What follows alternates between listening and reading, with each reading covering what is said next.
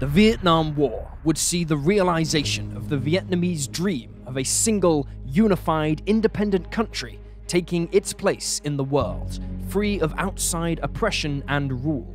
It is the type of story that has been retold throughout history, and had it occurred at any other point in history, then it would likely have been largely forgotten outside of the small Southeast Asian country, as so many wars of independence are.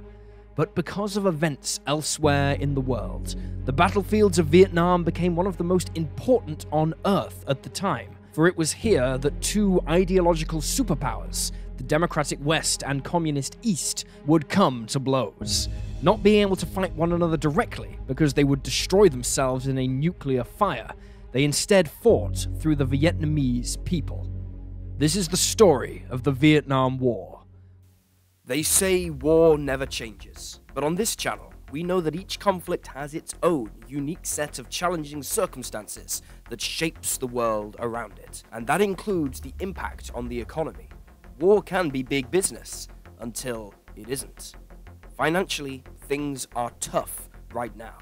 It seems that we're all looking at ways to deal with the increased cost of living and coping with inflation levels being at a 40-year high. Today's sponsor, Masterworks, offer one way to invest in your future, learning from the professionals. Throughout history, people have fought to preserve and protect great works of art during times of crisis and war. It's about preserving cultural heritage, but it has the side effect of making those pieces of art secure items to invest in during times of uncertainty. According to the MW All Art Index, art prices appreciated 17.5% on average between 1973 and 1981, when inflation was as high as it is now. With today's sponsor, Masterworks, you can invest in blue-chip art from legendary artists like Picasso and Banksy, without having to spend the millions most of us don't have. Firstly, Masterworks purchase the paintings up front with their own capital, qualifies offerings with the SEC. Then you invest in the art, and Masterworks holds the paintings until they have appreciated enough in value. Finally, they're sold, allowing net returns to be delivered to you, the investor. Nearly 600,000 people have signed up to Masterworks so far, and with inflation still high, the list of investors is growing, and you could be a part of it. You'll get priority access with the link in the description. You don't have to be a millionaire to be able to invest in art safely and to your means. Thank you, Masterworks, for sponsoring today's episode. Welcome to Wars of the World.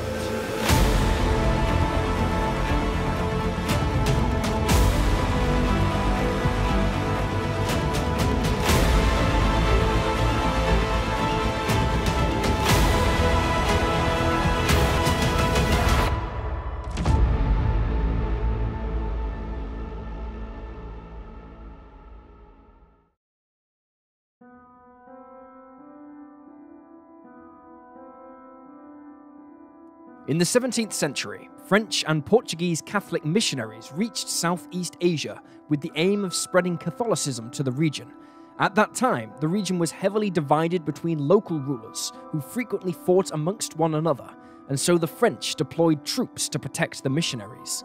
Over the following 200 years, the French would increasingly involve themselves in the affairs of the area, providing soldiers to aid local warlords who were more willing to cooperate with the French against those who were not. Over time, they gained more and more territory in the region, either through deception, negotiation, or more often than not, warfare. This culminated in 1887 with the establishment of a federation of French colonial possessions known as French Indochina. The French colonial government exploited their subjects, imposing extortionate taxes on them for key goods such as salt and opium. French Indochina would expand at the end of the 19th century, with territories ceded from neighboring Siam in 1893, and then more again in 1907, although in the mid-1930s, some of these territories would be returned. However, opposition to the French in the region was never stamped out by the colonial government, resulting in several movements being formed, aimed at removing them and creating a new independent nation. One such movement was the Vietnam Quech Dinh, or simply Viet Quech. Originating in the city of Hanoi, in 1927, the Viet Cong began a campaign of assassination of French officials, resulting in a brutal crackdown of their members, which saw almost a third of them being arrested by French security forces. This didn't stop their campaign, however, and on February 10, 1930, they organized a Vietnamese army mutiny at the Yen Bai barracks, which ultimately failed. The French brutally punished members and supporters of the Viet Cong, putting many of them to death. The Viet Cong slowly lost its influence afterwards, but another nationalist movement was already gaining support and would dramatically affect the political landscape of the region over the next 30 years.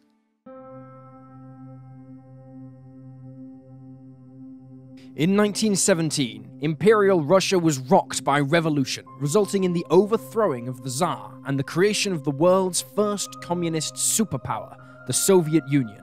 Many in the Soviet Union wanted to spread their communist ideals beyond their own borders and instigate a new world order embracing communist ideology. And to achieve this, Soviet leader Vladimir Lenin created the Comintern, an international organization aimed at plotting and supporting more revolutions across the globe. In 1923, a new member arrived in Moscow to receive ideological and practical training in instigating a communist revolution. His name was Ho Chi Minh. Ho Chi Minh's early life is vague in places, either because of the lack of adequate record-keeping amongst Indochina's local population, and sometimes because he would later give contradictory information about his life. His published birth date is May 19, 1890, and his father was a magistrate who was eventually dismissed from his post for abusing power.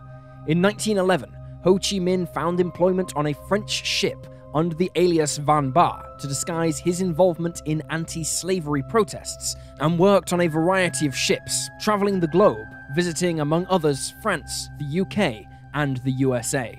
In 1919, he returned to France, by which time he was becoming more and more politically minded.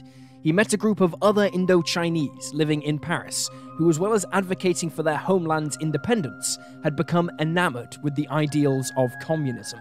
Being primarily a rural people and having been oppressed by the imperialist French for so long, the dream of communism, in which power was distributed amongst the people and not the elite few, found fruition amongst many of the indigenous peoples of Southeast Asia, something that would alarm Western powers, especially the United States, in the years to come.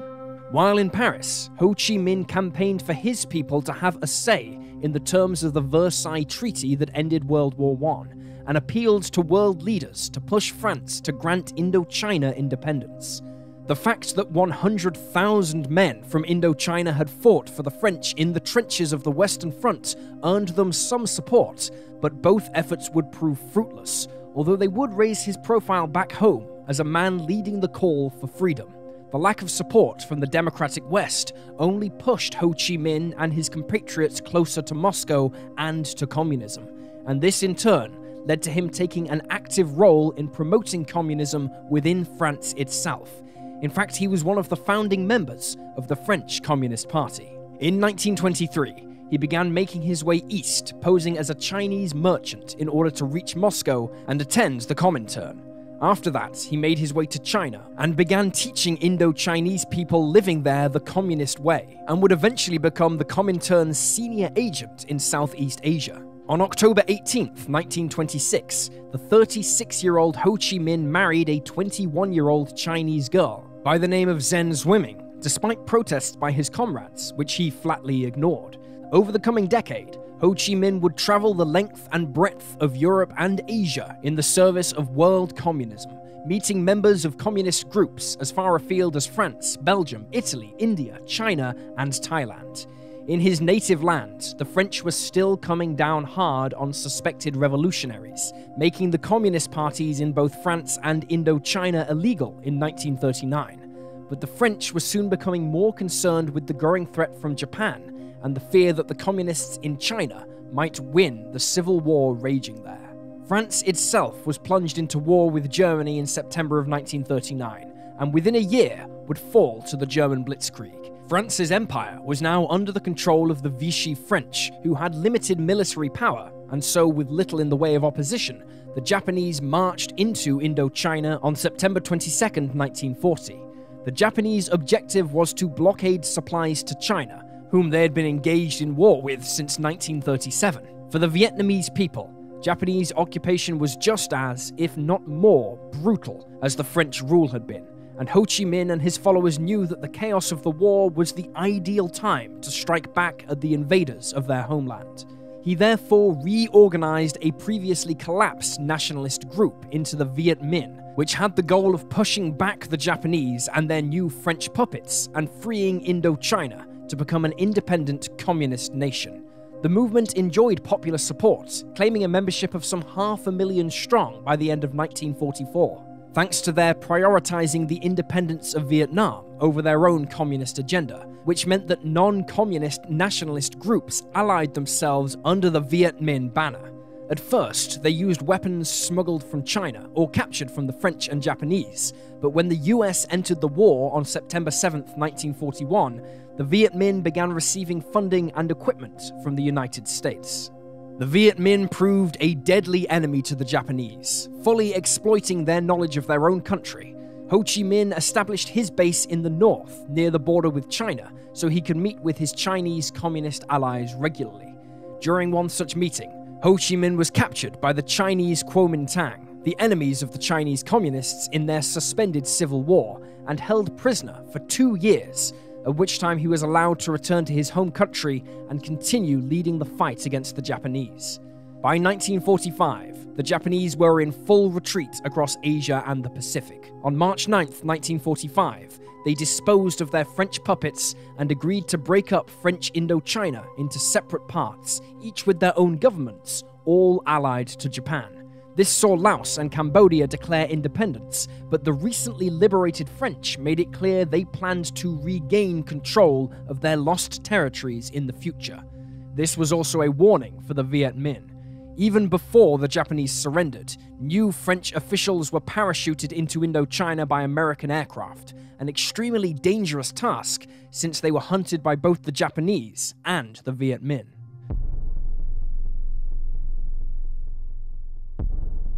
The Viet Minh had waged a brutal 4-year campaign against the Japanese and the Vichy French, and were not about to simply let the French take over again. On August 15, 1945, the Japanese in Indochina finally surrendered, and the Viet Minh wasted no time in attempting to secure the country for themselves before the French could fully reassert themselves. In both the north and south, communist forces under Ho Chi Minh seized towns and cities, and on September 2, 1945, he declared that Vietnam was now an independent nation. In his speech, he quoted the American Declaration of Independence, stating, "All men are created equal. They are endowed by their Creator with certain inalienable rights. Among these are life, liberty, and the pursuit of happiness." This immortal statement was made in the Declaration of Independence of the United States of America in 1776. In a broader sense, this means all the peoples on the earth are equal from birth. All the peoples have a right to live and to be happy and free. He also quoted a similar sentiment from the French Revolution, perhaps hoping to secure sympathies from the people who had oppressed them for so long and had themselves been oppressed under Nazi occupation. The problem for Ho Chi Minh was that Vietnam still held thousands of Japanese troops that now needed repatriation to their own country. At the Potsdam Conference, the Allies divided Vietnam along the 16th parallel, with China taking responsibility for rounding up the Japanese north of the parallel, and the Allies taking responsibility for the south. Unfortunately for Ho Chi Minh, the British forces that arrived in the south of Vietnam brought with them French troops, who immediately began fighting the communists south of the 16th parallel. Managing to hold the north's capital of Hanoi, Ho Chi Minh went about securing his position by eliminating rivals, many of whom had fought with the Viet Minh throughout the war. Now in full control, he knew he had to try to negotiate with the French or face all-out war. War with the Viet Minh was not in the interest of France either, who were locked in negotiation with the Chinese, who demanded the French withdraw from their holdings in Chinese ports in exchange for Chinese troops leaving northern Indochina. On March 6, 1946, Ho Chi Minh and the French finally reached an agreement, but it didn't wholly satisfy either party. Instead of attaining true Vietnamese independence, Ho Chi Minh agreed to his government being identified as a free state within the Indo-Chinese Federation of the French Union. The French were forced to agree to two provisions. Firstly, they promised not to station more than 15,000 troops north of the 16th parallel.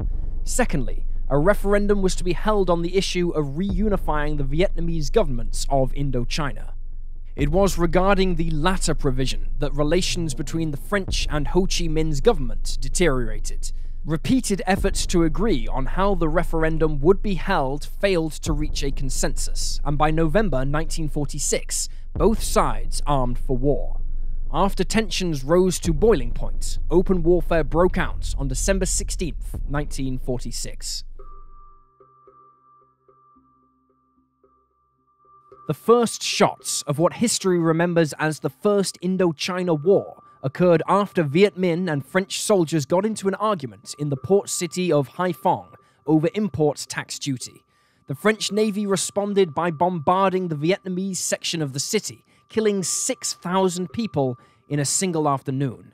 The Viet Minh abandoned the city for a time, but had no intention of giving up their claim, and a 30,000-strong force under General Giap launched a counterattack. But despite enjoying numerical superiority, the opposing French enjoyed a technological edge and were able to repel the Vietnamese forces. A few weeks later, the Viet Minh were forced to retreat from the cities they held, including Hanoi, and began another guerrilla war in the dense jungles of the countryside. A curious fact about this period is that the Viet Minh's numbers now included former Japanese army members who did not wish to return home to Japan because they felt disgrace at having lost the war or feared persecution and even death for war crimes. The French soon adopted a policy of establishing heavily fortified positions in and around towns and cities in an effort to make the Viet Minh attack them where they could be destroyed. The Viet Minh, on the other hand, realized this and limited their attacks to supply lines leading to these positions, effectively laying siege to the French. The result was that while it allowed the French to maintain control of key areas, the war became a long, drawn-out slog, with no apparent end in sight. Much of the rest of the world paid little attention to the war in Indochina at first, but that soon began to change as events elsewhere made the US particularly reassess its view of the situation. The breakdown of relations between Washington and Moscow at the start of the Cold War made American policymakers worry about what a French defeat in Indochina might do regarding the geopolitical map of Asia. If Vietnam became an independent communist nation, then others in the region may follow in a domino effect.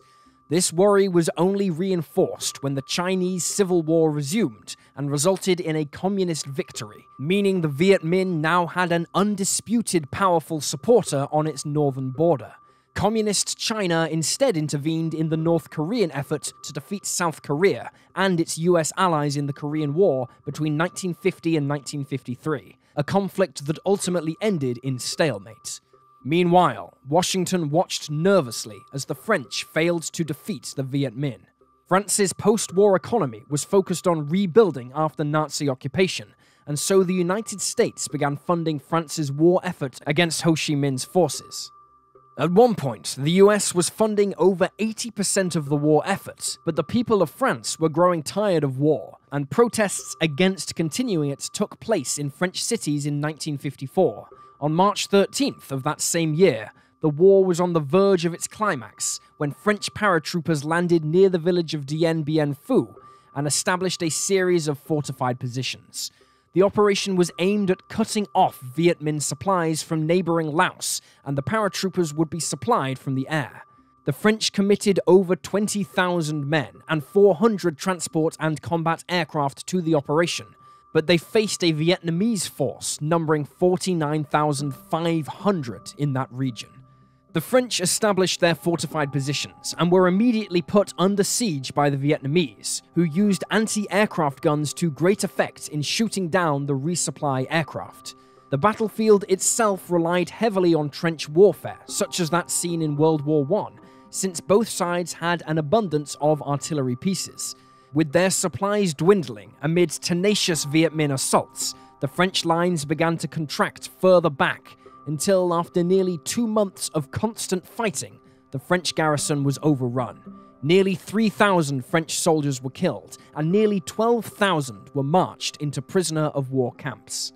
It was a devastating blow, and the French Prime Minister resigned immediately afterwards, and his replacement advocated for French troops to withdraw. However, they couldn't simply leave the country for Ho Chi Minh's forces to slaughter the remaining allied French Vietnamese. Thus, at the 1954 Geneva Accords, which ended the fighting, France agreed to withdraw its forces from all colonies in French Indochina, granting Laos and Cambodia true independence, while stipulating that Vietnam would be temporarily divided at the 17th parallel. Control of the north would be given to the Viet Minh as the Democratic Republic of Vietnam under Ho Chi Minh, while the south would become the state of Vietnam under Emperor Bao Dai. Communist elements in the south would also have to relocate to the north, while large numbers of people in the north relocated south as a result of a CIA operation. Both sides agreed that elections would be held on reunification at some point in the future. It wasn't the total victory Ho Chi Minh had dreamed of, but at least half of his country was now free. Ho Chi Minh now focused on building his new country in the north after the Geneva Accords, and while he never gave up the dream of reunification, he did encourage his people to have patience. He immediately began a diplomatic campaign to secure vital aid from the Soviet Union and his old ally China to help prop up the war-ravaged country, which was on the verge of widespread famine. The Soviet Union offered its help in the way of aid and technical assistance to build up infrastructure and the country's armed forces. North Vietnam already had huge numbers of combat-proven and experienced soldiers to form an army, but now the Soviets were helping to establish the North Vietnamese Air Force and Navy as well. Perhaps not wanting to lose influence over Ho Chi Minh, the Chinese offered to match and even better the Soviet offer. In the south, even before the French started pulling out, the United States began dealing with the South Vietnamese government directly, including South Vietnam joining the US-sponsored Southeast Asia Treaty Organization, a military alliance akin to NATO in Europe, aimed at preventing communism from spreading. As in the north, the South turned to its own Cold War ally for financial and military aid, which, while it did help rebuild the country, only further alienated the two sides of the 17th parallel and made the chances of the reunification election all the more difficult. This suited the US because they firmly believed that if the elections were held, then Ho Chi Minh would win, because not just in the north and south of Vietnam, but across the world, he was seen as the man who freed his people from French oppression. An election victory would give Ho Chi Minh a legitimate claim to all of Vietnam, and as such, the US would lose the country to communism, something that was both practically and militarily unthinkable for the Americans. In 1955, a referendum was held in South Vietnam to determine its future government, which was won by Ngo Dinh Diem, defeating Bao Dai, who abdicated, leaving South Vietnam to become a republic. This pleased the US, who saw Diem as someone they could work with, and who would install a more democratic way of life for those in the South. However, for those who believed Vietnam would be reunified, Diem was an unwelcome arrival, for even before the referendum was held, he declared publicly he would not entertain the idea of a referendum, citing he believed no free elections could ever be held in the communist North. But Diem himself was just as guilty of curtailing his own people's democratic freedoms. In fact, the referendum that brought him to power was itself rigged. In Saigon, for example, he claimed over 600,000 votes when there were only 450,000 registered voters in the city. As for implementing Western democracy, he instead used the police and army to clamp down on political rivals, remnant Viet Minh, and religious groups who didn't subscribe to his Catholicism, such as the Buddhist monks, many of whom would turn to self-immolation in protest. With no elections in sight, the thousands of Viet Minh fighters who relocated north were soon becoming restless, agitated, and even homesick, They began demanding that Ho Chi Minh's government sponsor an insurgency, but Ho Chi Minh was hesitant to engage in yet another war so soon after North Vietnam gained independence. Nevertheless, he faced stiff opposition from within his own party until January 1959, when the North Vietnamese Communist Party elected to begin supporting communist revolution in the South, with over 4,500 southern-born Viet Minh in the North returning to their homeland to begin the campaign. To supply them, a series of trails were cut through the Cambodian and Laotian countrysides to allow them to bypass the defenses of the 17th parallel, which was officially a demilitarized zone, or DMZ. These trails would eventually become known as the Ho Chi Minh Trail, and as well as roads, would feature command posts, supply posts, field hospitals, and education centers. South Vietnam was already descending into a state of chaos as resentment of Diem's government and his subsequent crackdowns grew in ferocity, and this provided fertile ground for the recruitment of new pro-communist nationalists by the revolutionaries coming from the north. Violence was quick to take hold, and over the span of a single year, there were 1,400 assassinations of government officials in the South. Even without influence from the North, communist and nationalist revolts were breaking out spontaneously in opposition to Diem's government, leaving South Vietnam in a de facto state of civil war.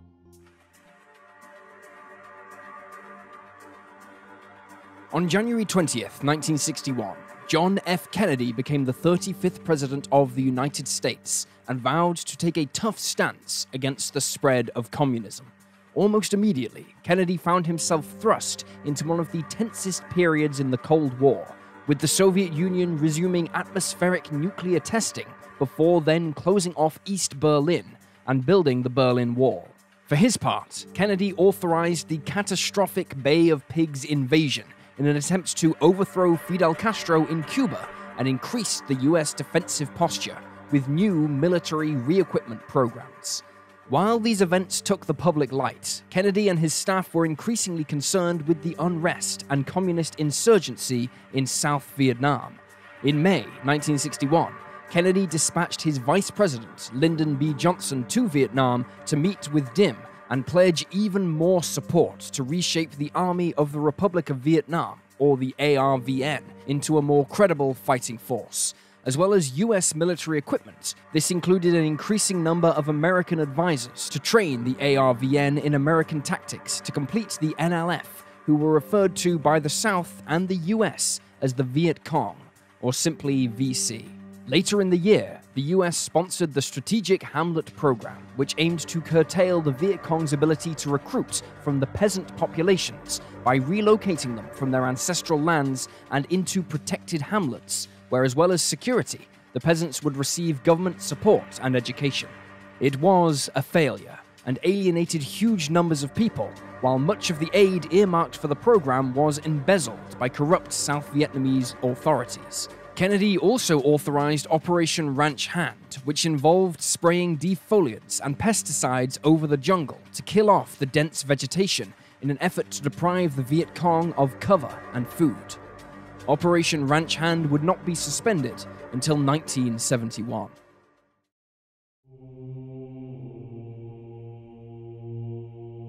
With American forces having more and more influence over the ARVN's operations, they undertook more aggressive operations against the Viet Cong, resulting in a series of brutal battles that increasingly used helicopters flown by US pilots. The South Vietnamese undertook search and destroy operations based on intelligence reports of Viet Cong operating in a specific area. Helicopters would fly South Vietnamese troops into the area ahead of an enemy unit, while armored units would flank them, forcing them to stand and fight. If the Viet Cong did manage to escape, then the helicopters could fly the South Vietnamese troops ahead of them and ambush them again. At first, the US Army pilots flew their South Vietnamese allies into battle aboard the rather ungainly-looking Piasecki CH-21C helicopter, but increasing numbers of newer, smaller and faster Bell UH-1s began to arrive, which would later become one of the enduring symbols of the war itself. They became known as Hueys to their pilots, after being initially designated HU-1. While this designation was later switched around, the name stuck. The Huey would prove easily adaptable and could carry a wide variety of roles, from basic troop transport to casualty evacuation, and later would be developed into a flying gunship armed with rockets, guns, and grenade launchers. It would even serve as the basis for the dedicated AH-1 Huey Cobra gunship, the forerunner to today's AH-64 Apache. The early search and destroy operations were quite successful, and as well as hurting the Viet Cong, they also raised South Vietnamese morale. The Viet Cong leadership knew they had to change tactics to combat the helicopters, and one of the key changes they made was, instead of trying to run away from the landing zones, they would ambush the helicopters as they landed, where the South Vietnamese troops would be bunched up and out in the open, making them easier targets. These new tactics saw a reversal of fortunes for the South Vietnamese. At the Battle of Ap Bac on January 2nd, 1963, the South Vietnamese would lose 5 helicopters and 8 more damaged, as well as 83 soldiers killed when they were ambushed. Morale in the South began to fall once again, and as before, the frustration was focused on Dim's corrupt government. Although he believed in the importance of the US mission in South Vietnam, Kennedy quietly voiced his concerns about their chances of ultimate success. He is reported to have said in 1963, "We don't have a prayer of staying in Vietnam. Those people hate us." But he was trapped by an upcoming election, which he knew he would lose if he pulled out US support, looking weak to his political enemies. He did, however, plan a moderate downscaling of US advisors in Vietnam, which would be completed by the end of 1965, after the election. It was clear that Dim had to go, but he refused to step down when the US began pushing him out. In October 1963, the US learned of a military coup being formulated against him, led by General Van Minh. Kennedy decided to support the coup, and on November 1st, 1963, Minh's soldiers arrested Dim and his brother before murdering them, something Kennedy was appalled by. 3 weeks later, Kennedy himself was assassinated in Texas, and Lyndon Johnson assumed the presidency.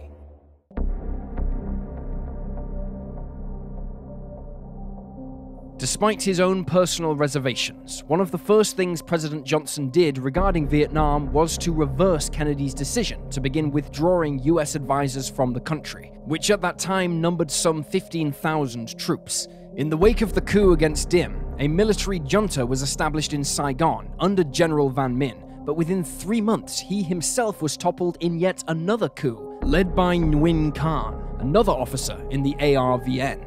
Khan saw several leading figures in General Minh's government murdered, and soon Saigon was rocked by riots, violence, and more Buddhist protests. The instability in Saigon worried Johnson, but with the 1964 elections looming, he too couldn't afford to look weak on foreign policy, and so he had to keep up the effort against the Viet Cong and their supporters in the north. His chance to demonstrate his resolve against the communists in Southeast Asia came in August of 1964. On August 2nd, the US Navy destroyer USS Maddox was conducting a signals intelligence patrol in the Gulf of Tonkin off North Vietnam, intercepting military radio transmissions following a South Vietnamese commando raid on a radar installation based on Hon Mi Island. 3 North Vietnamese P-4 torpedo boats approached the Maddox, which responded by firing warning shots. The North Vietnamese boats replied with torpedoes and machine gun fire, prompting the Maddox to fire directly on them. When the boats were first sighted, a flight of 4 F-8 Crusaders were launched from the aircraft carrier USS Ticonderoga, and as the shooting began, they were ordered to attack the torpedo boats. In the exchange of fire, 1 Crusader was damaged, as were all 3 North Vietnamese torpedo boats, with 4 of their crew being killed. The Maddox itself only received a single hit from a machine gun bullet. On August 4th, the Maddox, accompanied by a second destroyer, carried out another patrol off the North Vietnamese coast in order to demonstrate that the previous attack would not deter the US Navy. The ships detected torpedo boats on radar and fired upon them, claiming they had sunk too. However, it is now widely accepted that no attack took place, since no wreckage or bodies were ever found, and that the radar targets they were shooting at were false, a result of poor weather at the time. Nevertheless, to the American people, the US Navy had been attacked twice, and Johnson had to respond in force.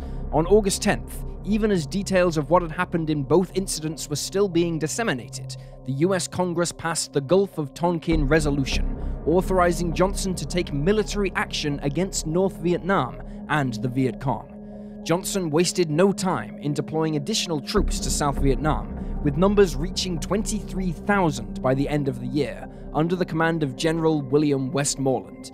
Additional combat aircraft were now deployed, including a number of B-57 Canberra bombers, to Ben Hoa Air Base. On November 1st, these bombers became the target of a Viet Cong mortar attack, which saw 5 of them destroyed and 13 others damaged, with 4 airmen being killed. 2 days later, on November 3rd, Johnson won an overwhelming victory in the 1964 election, while polls showed that around half the population supported his military action in Vietnam.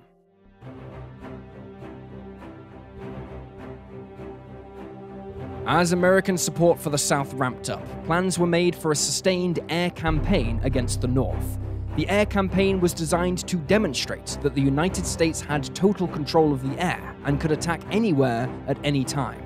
It was hoped, by demonstrating this, that the North Vietnamese people would first lose faith in Ho Chi Minh's government, and secondly, lose the will to continue the war. It was also aimed to improve morale in the South and discourage support for the Viet Cong on both sides of the DMZ. Airstrikes were also ordered against the Ho Chi Minh Trail in Laos and its endpoints in South Vietnam, but not in Cambodia, which was officially neutral. The US Air Force and Navy leaderships had a clear military strategy in mind for combating the North. However, they found that the White House intended to keep them on a very tight leash. Every target had to be specifically authorized by the White House before it could be attacked, and the pilots were forced to operate under extremely strict rules of engagement. The White House reasoning for these restrictions was that they were acutely aware of thousands of Chinese and Soviet advisors training the North Vietnamese in operating their equipment to use against the Americans. This included MiG fighters and the new deadly surface-to-air missile systems known as SAMs. Johnson and his staff feared that if these Soviet advisors were killed by American bombs, then it would widen the war with direct Soviet involvement and maybe even lead to a global confrontation. This meant that US pilots were forbidden from attacking the MiG bases or the SAM sites. As for the targets selected, they were often of questionable value, and targets in and around Hanoi and the port city of Haiphong were strictly prohibited. According to US Air Force historian Earl Tilford, quote, "Targeting bore little resemblance to reality, in that the sequence of attacks was uncoordinated and the tactics were approved randomly, even illogically. Operation Rolling Thunder was officially authorized on February 24, 1965, with the first attack occurring on March 2nd, when 100 US and Vietnamese Air Force planes attacked an ammunition base at Dom Bang. With the MiG bases spared, it meant that the North Vietnamese Air Force were free to attack the American formations at will. The North Vietnamese Air Force was primarily equipped with the primitive, Soviet-built, gun-armed MiG-17 Fresco, but were also receiving growing numbers of the more advanced MiG-21 Fishbed that could carry 2 short-range air-to-air missiles. By contrast, the US could field the extremely advanced F-4 Phantom II, which served with both the Air Force and Navy, and could carry 8 air-to-air missiles, 4 of which could be fired at targets beyond the range of a pilot's own eyesight, being guided by its sophisticated onboard radar. On paper, the F-4 should have been able to decimate the MiGs.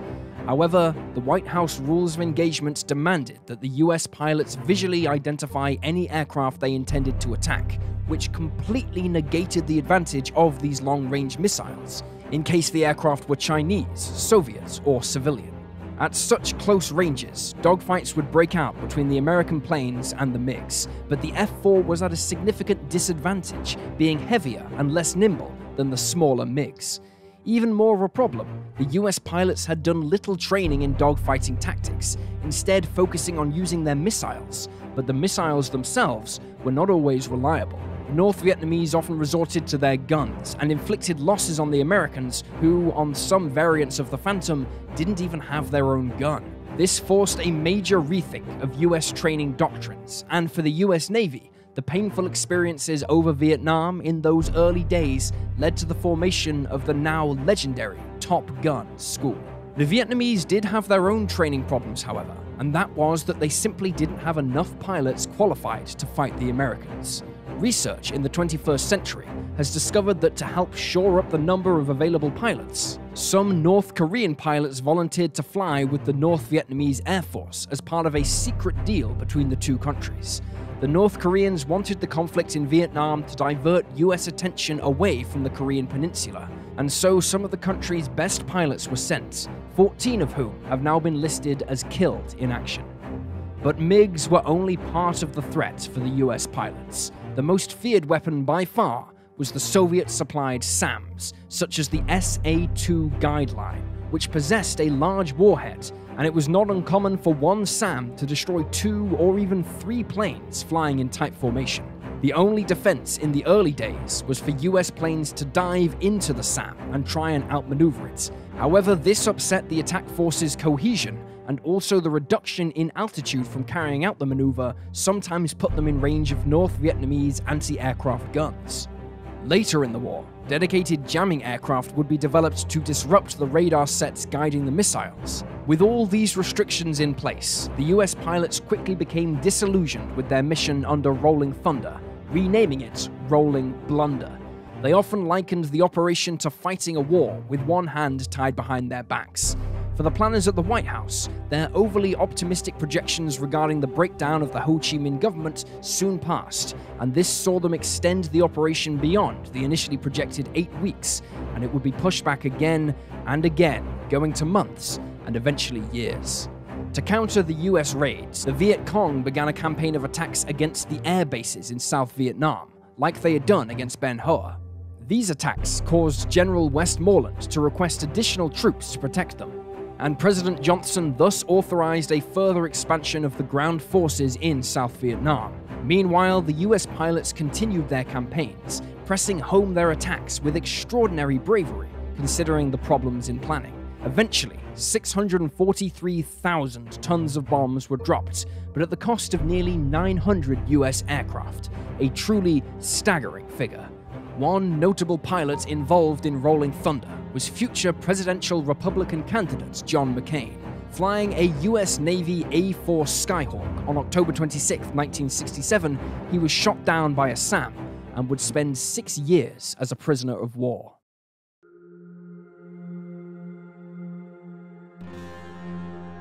In South Vietnam, General Westmoreland adopted the general tactic of overwhelming the Viet Cong and North Vietnamese army, who were now filtering down south to join the insurgency with superior numbers and, above all, superior firepower. The French had proven the effectiveness of artillery against them, and the ARVN had enjoyed successes in the early search and destroy sweeps using helicopters to encircle enemy formations. Westmoreland saw both the advantages and limitations of helicopter-borne operations, and quickly conceived counters to the new tactics the Viet Cong were using against the landing zones. Since there were only so many natural landing spots for helicopters, it was easy for the Viet Cong to predict where the American troops would land and set up ambushes, as they had done to great effect at Ap Bac. To counter this, the areas around the landing zones were subjected to powerful artillery and airstrikes to hold back the Viet Cong lying in wait, while the helicopters touched down and unloaded the troops. Later, the US would employ very high explosives, such as the BLU-82, which was nicknamed the Daisy Cutter by troops, to destroy large areas of jungle and create a landing zone.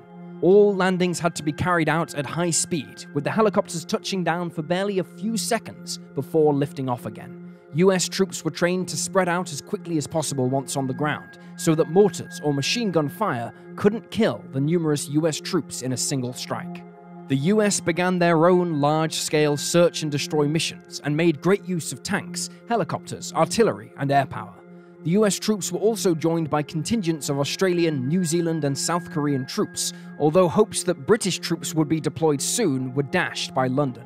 Westmoreland explained to Washington and his men that the goal would be to kill more Viet Cong than they could replace, while airstrikes in the north would theoretically bring Ho Chi Minh to the peace table. The Communists would therefore be forced to give up their aim of conquering the South. In order to destroy such numbers of enemies, however, he would have to engage them in large, pitched battles where they could be overwhelmed and destroyed. This was something the Viet Cong would not let them do. North Vietnamese General Giap had conceived of 4 key points with which to combat the Americans and the South Vietnamese. If the enemy advances, we retreat. If the enemy halts, we harass. If he avoids battle, we attack. If the enemy retreats, we attack. By following these basic principles, the Viet Cong and North Vietnamese army were always able to prevent themselves from getting drawn into the type of battles Westmoreland desired. Instead, they could always dictate when and where the battle would start and when it would end. It was extremely frustrating for US commanders. The US troops soon came to refer to their guerrilla enemy as Charlie, which came about from the NATO phonetic alphabet for VC, Victor Charlie, with the Victor eventually having been dropped for expediency. With US troops now locked in the ground war for South Vietnam, the question of how long a soldier would have to serve in their tour of duty was settled on 12 months for the US Army and 6 months for the Marines, who would then get a reprieve before returning for another 6 months. Both branches, however, had incentive programs designed to encourage experienced soldiers to extend their tours so they could pass on their experience to new arrivals from the US. The fighting in Vietnam was unlike most other conflicts the US had found itself embroiled in. There was no real front line, and by that end, no real safe zone behind the lines. Instead, there was what the US termed as area war, meaning sections of the country were contested, usually around strategically important targets such as Saigon. In the south of the country, the Viet Cong were most prevalent, while in the Central Highlands and near the DMZ, the North Vietnamese army was increasingly more active, often fighting alongside local Viet Cong, and all were supplied by the Ho Chi Minh Trail. In terms of hardware, the ground war in Vietnam was a clash of 2 iconic rifles. The North Vietnamese made extensive use of the AK-47 assault rifle, which was designed in the Soviet Union after the Second World War and inspired by a German rifle called the STG-44. The AK-47 is one of history's most prolific and successful weapons, being built in the millions, not just in the Soviet Union, but in numerous other countries, and continues to see use the world over, almost 75 years later. The typical image of the Viet Cong and the North Vietnamese army invariably included its members carrying this recognizable weapon. The AK-47 fired a 7.62mm round out to an approximate range of 350 meters and had a fire rate of 600 rounds a minute. It was a relatively heavy weapon, but the key to its success was its reliability, even in the harsh jungle environment of the Vietnam countryside, where it was exposed to mud and rain on a regular basis. When the US troops first arrived in Vietnam, they were armed with the M14 battle rifle, which replaced the World War II era M1 Garand rifle. It fired a similar size 7.62mm round, but was heavier than the AK-47, although it enjoyed greater accuracy over longer ranges. However, US forces were soon re-equipping with a new weapon that would become just as iconic as the AK-47, the M16. The M16 was lighter than either the M14 or the AK-47, leading some older soldiers to describe it as being akin to a BB gun, and while it fired a smaller 5.56 round, it had a higher rate of fire and accuracy. When M14 production looked as though it couldn't meet demand with US forces, US Defense Secretary Robert McNamara ordered a halt to any more orders and concentrated on M16 production. The weapon's introduction to combat in Vietnam was not an overwhelming success. Unlike the AK-47, the M16 suffered from chronic reliability issues from combat in the jungle. Stoppages sometimes occurred after only 1,000 rounds had been fired, leading some units to discard the new weapon and reopen their stocks of M14s. In combat, it was not uncommon for US troops to pick up AK-47s from dead enemy soldiers. A crash program was instigated to address the reliability problems, resulting in the M16A1 model, and American soldiers finally had confidence in the new weapon. By 1969, the M16A1 had displaced the M14 as the standard weapon of US and Vietnamese forces. As the months passed by, US troop numbers increased, reaching 385,000 by the end of 1966, thanks to an influx of soldiers drafted to fight the war. But as troop numbers increased, so too did casualties. In 1966 alone, the US suffered over 6,000 dead, and while estimates put the Viet Cong's dead at over 61,000, their overall numbers had actually increased, and much of that surge in volunteers was thanks in part to the Americans themselves and their use of artillery and airstrikes across the country. As Joseph Galloway, an award-winning journalist for UPI during the conflict, explained in a 1995 documentary, quote, "You've got a farmer, and he is paying taxes to both sides, and he is doing his best to get by. And you come along in your helicopter and strafe his area and kill his water buffalo. Boy, that makes him angry. You've just hurt his rice bowl. How is he going to farm without his tractor, which is his water buffalo? You come along with the Air Force and drop a bomb down his smokestack and kill his wife and kids. You've just made a Viet Cong." General Westmoreland was forced to admit that his timetable for retrieving victory had long slipped away because the communists refused to meet him in open battle like he had hoped. Worse still, their use of intricate tunnels, booby traps, mortars, and snipers was taking a heavy toll on American troops, whose morale, particularly among those who had been drafted to serve in Vietnam, was beginning to fall. After explaining this in a meeting with Defense Secretary Robert McNamara in 1967, McNamara suggested to Johnson that in the short term, even more troops were needed, while a long-term plan should be established to train the South Vietnamese to take over more of the combat role, affording the US an eventual exit from the war. Johnson agreed, and numbers of US troops rose again, eventually peaking at 500,000 in 1968. It would be easy to suggest that the US were failing, but in fact they had scored several significant victories across South Vietnam against the communists. While the communists continued their policy of refusing to meet in open battle, preferring a fast, ambush style of warfare, American and South Vietnamese forces succeeded in destroying or capturing huge numbers of supplies, disrupting the communist command structure, and destroying bases of operations, particularly in the so-called Iron Triangle near Saigon. In one operation, dubbed Operation Junction City, 240 helicopters, along with paratroopers and hundreds of armored vehicles, the largest airborne operation since World War II, killed over 2,700 Viet Cong for the loss of 282 Americans. The problem was, of course, these numbers were a drop in the ocean as far as defeating the Viet Cong, whose overall numbers were estimated to be above 250,000 at that time. This excludes the North Vietnamese army. But while Johnson, McNamara, and Westmoreland were satisfied to play the long game, the American people were growing impatient as more and more of their sons came home in body bags.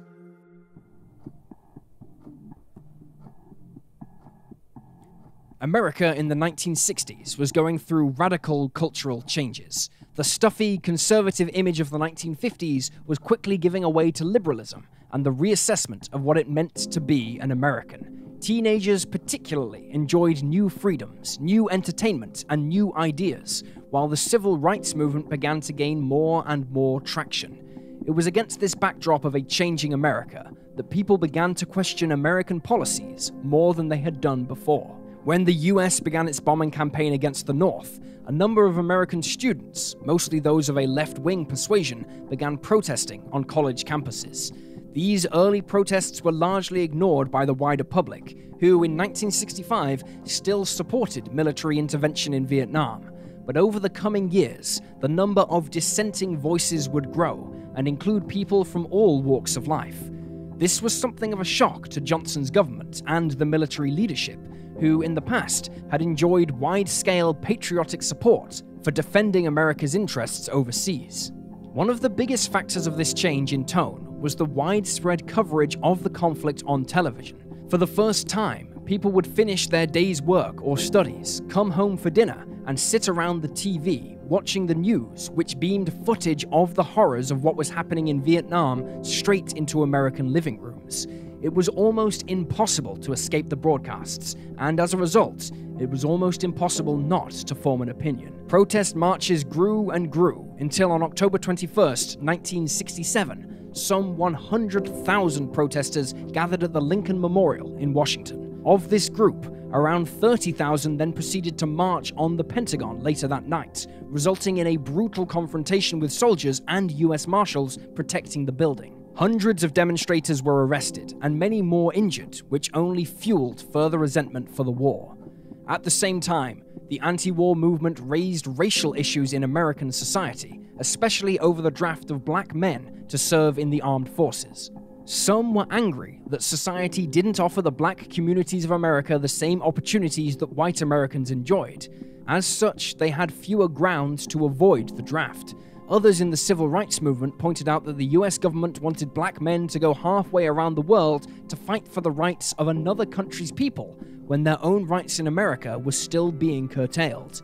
Without doubt, the most famous case of opposition on these grounds was boxer Muhammad Ali, who lost his boxing license and was threatened with imprisonment when he refused military service. In 1967, Martin Luther King became a powerful ally to the anti-war movement when he openly voiced his opposition on moral grounds, condemning the war's diversion of federal funds from domestic programs, as well as the disproportionate number of African American casualties in relation to the total number of soldiers killed in the war.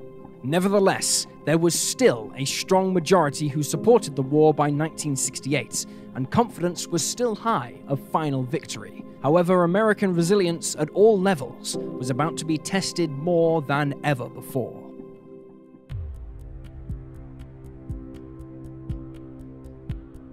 With Rolling Thunder failing to achieve its goal of forcing the North Vietnamese to negotiate, the fighting in South Vietnam ground to a brutal stalemate, composed predominantly of regional engagements by the Viet Cong and the NVA using the Ho Chi Minh Trail to bypass American and South Vietnamese defenses near the DMZ. The Americans were able to aggressively pursue their enemy in South Vietnam, but they proved a most elusive foe, being able to effectively disappear into the dense jungle. By July 1967, the North Vietnamese leadership believed the time was right for a major engagement with the South and their American allies.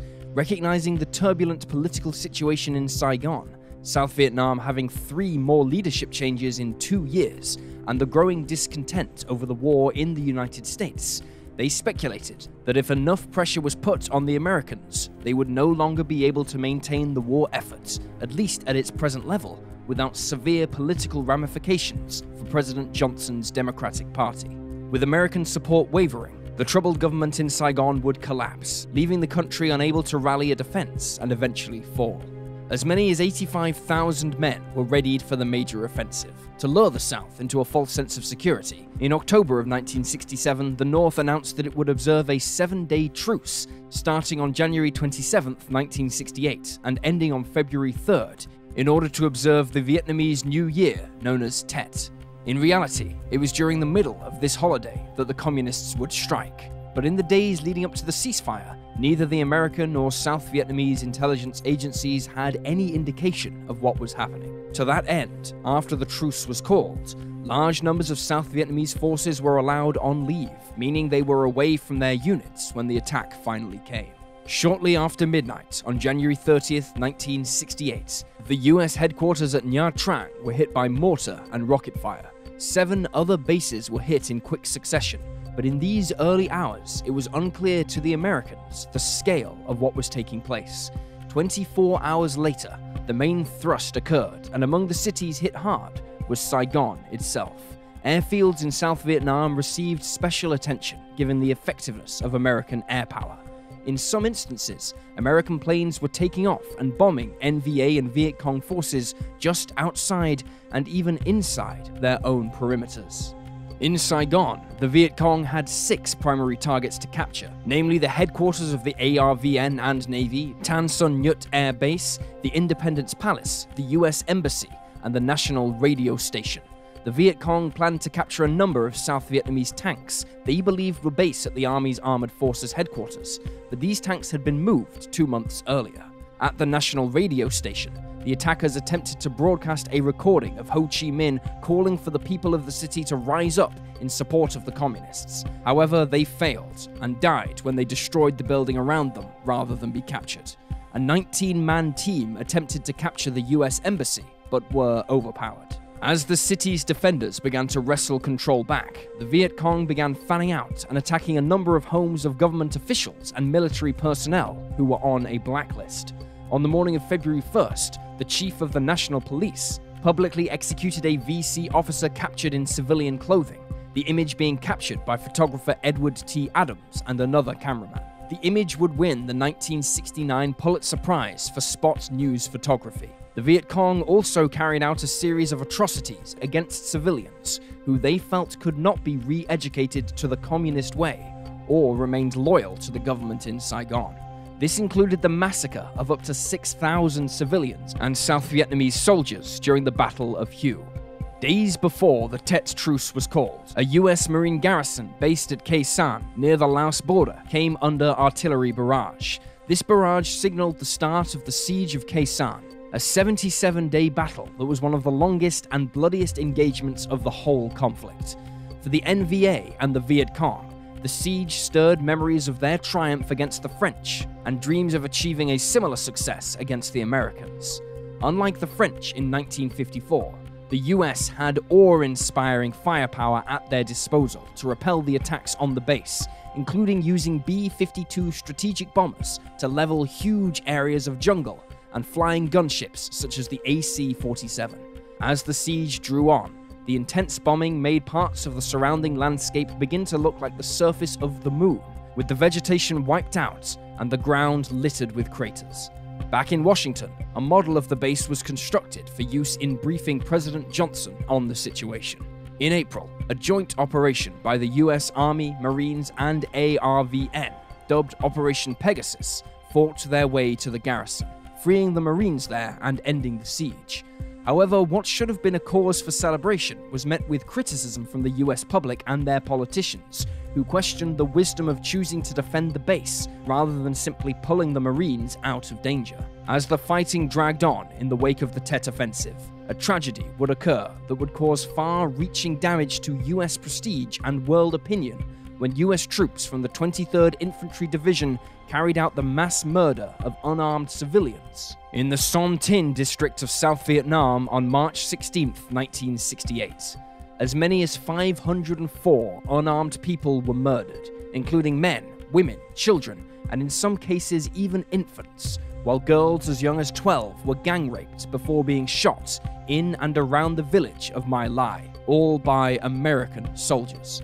26 soldiers were charged with criminal offenses, but only Lieutenant William Calley Jr. was found guilty of killing 22 villagers. He was originally given a life sentence, but served only 3.5 years under house arrest. It would not be until November 1969 that the story was released to the public, only adding fuel to the anti-war sentiment in the United States for the atrocity that the army had committed.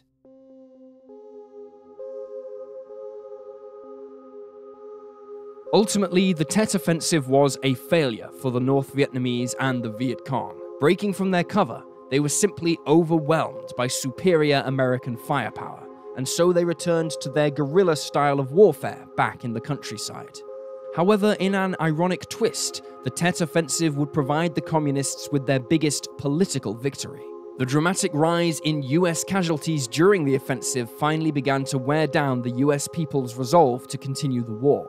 This was demonstrated in the New Hampshire primary, when 42% of the Democrat vote went to Eugene McCarthy, who campaigned on a platform of promising to pull American troops out of Vietnam. Johnson only marginally defeated him, achieving 49%, but it was clear that things had to change. Johnson's government was already looking at meeting the North Vietnamese in peace talks, and as a gesture to encourage this, he ordered first a drawdown of Operation Rolling Thunder, and eventually ordered a suspension, which ended airstrikes against North Vietnam. On March 31st, 1968, he spoke to the public regarding future measures to limit American involvement in the Vietnam War. During the speech, he would say, "I shall not seek, and I will not accept, the nomination of my party for another term as your president." US public opinion in support of the war had plummeted down to just 26%, with around 30,000 Americans having died in Vietnam between 1961 and 1968, and Johnson would be forced to assume responsibility as the 1968 elections loomed. The Democrats were defeated, and into the White House stepped Republican Richard M. Nixon, leaving Johnson to stand down with a legacy of being the man who had led America into its most disastrous war to date, ignoring the fact that he had inherited the situation in Vietnam from Kennedy, who was still a much-loved figure in the US.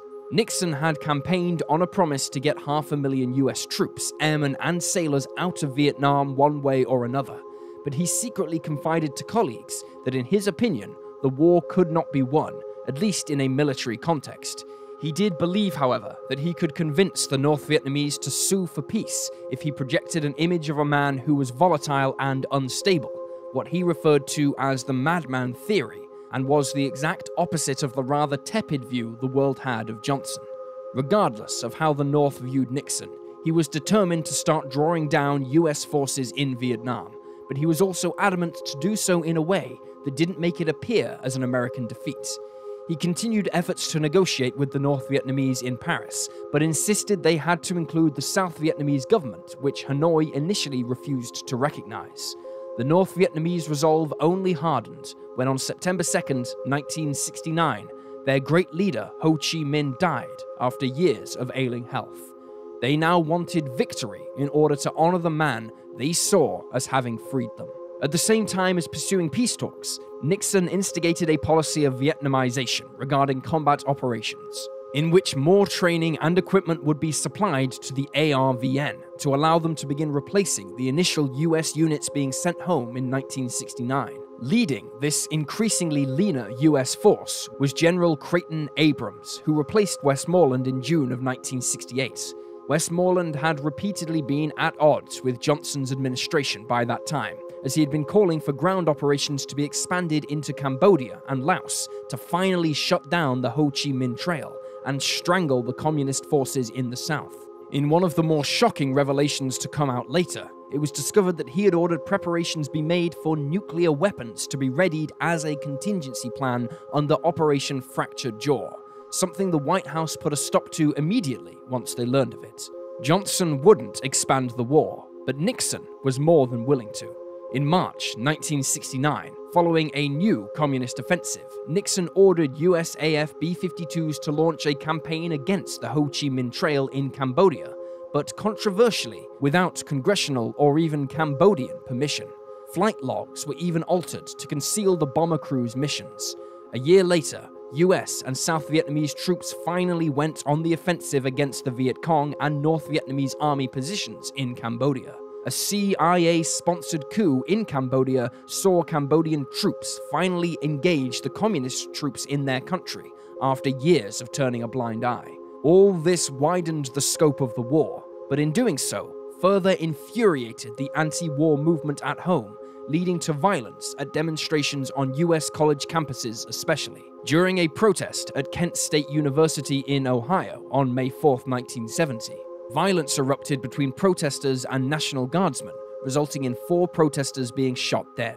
For many who completed their first tours of duty, the dream of returning home often soured when they saw the hostile reception waiting for them, such as being spat upon at airports by protesters. In many cases, this saw some of these men volunteer for a second tour.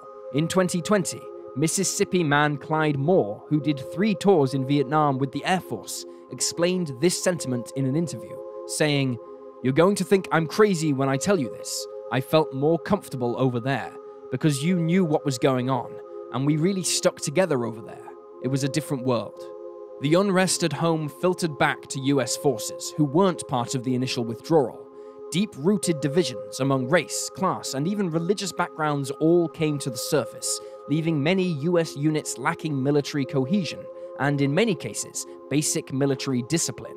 In the period between 1969 and 1971, there were a staggering 700 recorded assaults on officers by soldiers, and at least 83 resulted in the officer being killed. The situation was exacerbated by widespread drug abuse amongst the ranks, and with US combat operations becoming more defensive in nature through 1970 and 1971, 4 times as many soldiers were treated for the effects of drug abuse than from combat with the enemy. With more and more US troops being withdrawn, the general mood was that no one wanted to be remembered as the last man to die in Vietnam. For the South Vietnamese armed forces, Vietnamization of the fighting saw their numbers swell dramatically thanks to greater investment in weapons and training by the Americans and widespread drafting of men to fill their ranks. At one point, the South Vietnamese Air Force had an inventory of aircraft that would make it the fourth largest in the world, although these were mostly light ground attack types and a handful of supersonic jets, such as the Northrop F-5 Freedom Fighter. It was time for the rejuvenated ARVN and the policy of Vietnamization itself to be tested. On February 8, 1971, they undertook Operation Lam Son 719, which saw 20,000 troops, supported by tanks and helicopters, strike out into Laos to attack the Ho Chi Minh Trail and destroy NVA regional command posts. US forces would be limited to providing air support only, since Congress had now banned the use of US ground forces outside of South Vietnam. The operation was a disaster. Numbers of casualties vary depending on the source, but some claim as many as 8,000 South Vietnamese were killed, while tanks and helicopters were left abandoned in the field. The Lam Son 719 disaster did not inspire confidence that the South Vietnamese would be able to defend themselves when the US finally withdrew, and this made brokering a peace deal especially important. With negotiations in Paris and some behind-the-scenes talks having stalled, Nixon instead decided to approach the Soviet Union and China for help in encouraging the North Vietnamese to agree to a peace settlement. Like the US, neither Beijing nor Moscow wanted the war to go on any longer, although neither were willing to suspend arms shipments to North Vietnam. This would eventually lead President Nixon making a historic visit to China in 1972, the first sitting US president to do so, where, among other things, they discussed putting pressure on Hanoi to end the war. The North Vietnamese refused to listen.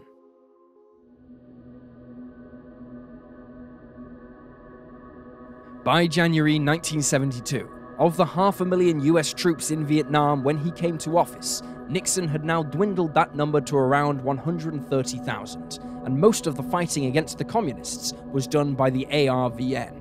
The US still maintained powerful air, naval, and artillery forces in South Vietnam to support the South Vietnamese, but they themselves mainly took a defensive posture, save for a number of advisors who joined the ARVN on operations.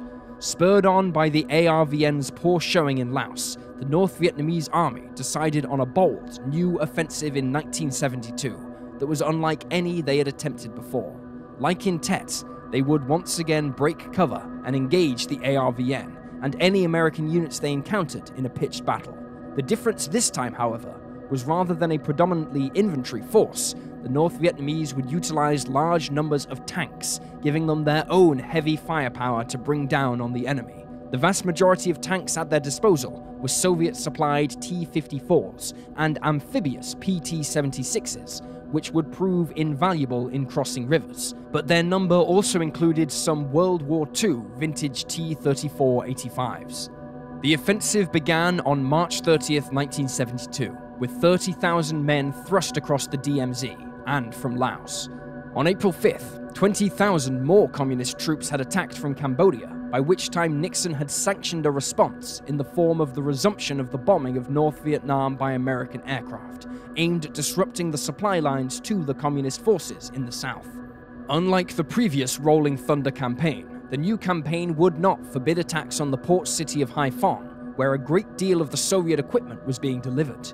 US planes would drop 11,000 mines in the entrance to Haiphong and other harbors, disrupting some 85% of North Vietnam's military imports. The next targets were rail yards and railway bridges that led to China, and this saw the first use of laser-guided bombs in war, when they were dropped by F-4 Phantoms on April 27th. Nixon then authorized a more comprehensive campaign aimed at isolating North Vietnam from outside supplies and destroying its ability to store and transport supplies to the front lines in the south. 414 missions were flown on the first day of Operation Linebacker alone, and once again, the North Vietnamese Air Force rose to meet the American attackers.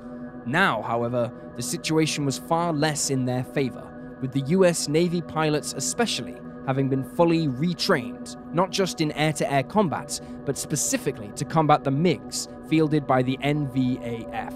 US forces would turn down 11 MiGs on the first day in the most intense air combat of the war, but by no means was the MiG threat negated, with the NVAF shooting down 5 F-4s on May 10th. The impact of linebacker was almost immediately felt in the South as the communist forces became starved of ammunition, fuel, and supplies. As much as 70% of supplies earmarked for the offensive were either destroyed or stopped from reaching the forces at the front, who were also, themselves, the subject of intense aerial bombardment, and by the summer, the offensive had stalled. The North Vietnamese once again returned to peace talks, and Nixon ordered the airstrikes now be limited to south of the 20th parallel. Over the coming months, US National Security Advisor Dr. Henry Kissinger and North Vietnamese Politburo member Le Duc Tho would meet in Paris to discuss peace terms. Among the terms discussed was a pledge by the North to stop sending its forces south and release a number of US POWs. The US agreed to withdraw all its forces and establish a power-sharing agreement in the south between the Viet Cong and the Saigon government. It looked as though peace was at hand, except for that in Saigon, South Vietnamese President Nguyen Van Thieu refused to agree to them. The main problem was that after fighting a war for South Vietnamese independence, the US was now handing power over to the Viet Cong. Kissinger tried to negotiate with both sides of the political divide, but it was to no avail. On December 16, 1972, the North Vietnamese pulled out of peace talks. Nixon was furious. In order to force the North back to the peace table, Nixon ordered Operation Linebacker 2, the unrestricted bombing of North Vietnam. On December 18, 1972, 129 B-52 bombers, supported by numerous tankers and fighters, launched a massive bombing campaign against Hanoi and 3 NVAF airfields. 3 of these bombers would be downed by SA-2 surface-to-air missiles. The next night, another force of bombers attacked rail yards and a power station and would see 7 more B-52s being taken out by SAMs. The bombings would continue until December 24th, when a 36-hour Christmas halt was ordered, during which time the USAF leaders came under intense scrutiny for the losses sustained by the B-52s. Operations resumed on December 26th with a massive aerial bombardment across North Vietnam, including in and around Hanoi and Haiphong. Greater support was given to the B-52s, including jamming aircraft such as the Navy's EA-6A, the forerunner to the famous EA-6B Prowler, and dedicated aircraft designed to seek out and destroy the radars guiding the SAMs, known as Wild Weasels. B-52 losses dropped off, but the force was still far from coming out unscathed. The bombing would continue until December 29th, and inflicted massive damage to the North Vietnamese infrastructure. There was widespread condemnation of the bombing, particularly when Hanoi showed pictures of a hospital that was caught in the devastation and claimed that 1,624 civilians had perished in the campaign. However, the North Vietnamese did agree to return to Paris, although they wished to make it clear that it was in the interests of peace and not because of the bombing. The North Vietnamese refused to change the terms they had agreed to in the earlier agreements, and this saw the same refusals from President Thieu. Nixon weighed in and threatened to have Thieu deposed, and so, with little choice in the matter, he agreed. On January 27, 1973, the US signed the agreement as the Paris Peace Accords, and the next day, a formal ceasefire was declared. Nixon had what he believed to be his peace with honor. The US wasted no time in withdrawing its last combat forces, and North Vietnam began releasing US prisoners of war, including John McCain. Many of them were in an extremely poor state, having endured years of physical abuse, and McCain himself had trouble raising his arms above his shoulder for the rest of his life. On March 29, 1973, the last US military unit left Vietnam, and on June 19th, Congress passed an act forbidding any future US involvement in military operations in Vietnam, Cambodia, and Laos, while the US Navy began clearing away the mines it had laid off North Vietnam. From the 500,000 men in 1968, on December 31st, 1973, there were just 50 US service personnel in Vietnam.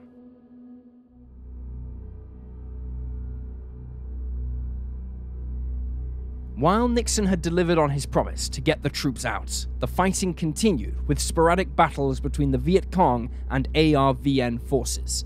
American troops would still find themselves caught up in these engagements, and 168 Americans died in Vietnam in 1973, despite the Paris Peace Accords. Neither side trusted the other and frequently accused one another of breaking the peace accords. Nor did the fighting show any sign of ending, as 1974 dawned, and the situation was made worse for President Thieu when the US began withdrawing some of its financial support as it tried to distance itself from Vietnam as much as possible. After much deliberation, the Communist Party in Hanoi voted to attack South Vietnam again in a series of fresh offensives, described as land grabs by the South Vietnamese. President Thieu was relying on the resumption of airstrikes by the US to defend his country, but Congress had tied Nixon's hands, and South Vietnam was now alone. Spurred on, the North Vietnamese launched a fresh offensive in March of 1974 and began a rout of the ARVN. The ARVN did launch a successful counterattack against enemy positions in Cambodia, but the cost was so high that there was little to celebrate. At the same time, the ARVN was being bled to death, with mass desertions, while transporting supplies was disrupted by a flood of refugees on the roads escaping the fighting. In December of 1974, the Communists defeated the ARVN just 75 miles northeast of Saigon, having attacked from bases in Cambodia. The North Vietnamese waited for American intervention, but again, nothing materialized. By that time, Nixon had been ousted as president following the Watergate scandal, and despite his desire to aid the South Vietnamese, newly installed President Gerald Ford was forbidden to do so by Congress. Believing there was nothing left to stop them, the North Vietnamese army prepared for yet another offensive in March 1975. They predicted the campaign to capture Saigon and secure South Vietnam would last around 2 years. The offensive began on March 10, 1975, but within a month, the ARVN began to completely collapse, with 100,000 of them being taken prisoner. On April 4, 1975, the US began evacuating children out of South Vietnam to escape the fighting. Dubbed Operation Baby Lift, the first aircraft involved, a massive C-5 Galaxy, crashed on takeoff, killing 138 people, including 78 children. The North Vietnamese Army and Viet Cong pushed on towards Saigon, and on April 21, 1975, President Thieu made a speech in which he blamed the United States for the fall of South Vietnam before resigning and escaping to Taiwan. His successor, Tran Van Hoang, would stay in office 1 week before resigning and handing the government over to General Man Vinh, the same man who had overthrown President Diem in 1963. With Saigon surrounded, Vinh surrendered 2 days later, on April 30th. At the US Embassy, there was a desperate effort to evacuate American staff and civilians to waiting US warships. Thousands of Saigon residents surrounded the embassy, hoping to get a ride on one of the evacuation helicopters, but few did. ARVN and South Vietnamese Air Force pilots often put their families aboard their military aircraft and flew out to the US ships, sometimes crashing them into the sea to force American sailors to rescue them. The North Vietnamese would consolidate their hold on the South before formally unifying the country as the Socialist Republic of Vietnam. To honor his memory, Saigon was renamed Ho Chi Minh City. The War for Vietnamese Unification after the First Indochina War lasted 19 years, 5 months, 4 weeks, and 1 day. It would claim the lives of almost 4 million Vietnamese. For the United States, Vietnam is a wound that will likely not heal for several generations. 53,318 US service personnel would lose their lives in the war, and it would leave a profound impact on the US psyche, affecting foreign and even domestic policies for years to come. Questions over the wisdom of the war, the conduct of US troops, and the tactics and technology involved will be debated amongst historians for years to come. In Washington, a memorial was erected in 1982, commemorating all those US personnel who died in the conflict and lists of each of their names. As with most conflicts in the decades afterwards, more and more of the story of the US involvement in the war has been brought to light in books and journals, so that the soldiers' personal stories, which are often overlooked in the history books, aren't forgotten. In 2015, Gregory Hamilton published the book McNamara's Folly, The Use of Low IQ Soldiers in the Vietnam War. This tells the tragic tale of the drafting of often mentally handicapped men to serve in the military, something they were wholly unsuited to. In 2020, Larry Sanders published his book chronicling what it was like to be a secret gay soldier in the war and the risks of discovery posed in the US military. In recent years, there has been a growing improvement in US-Vietnamese relations, with American holidaymakers visiting the country to tour the battlegrounds where their grandfathers or fathers would have fought in the 60s and 70s.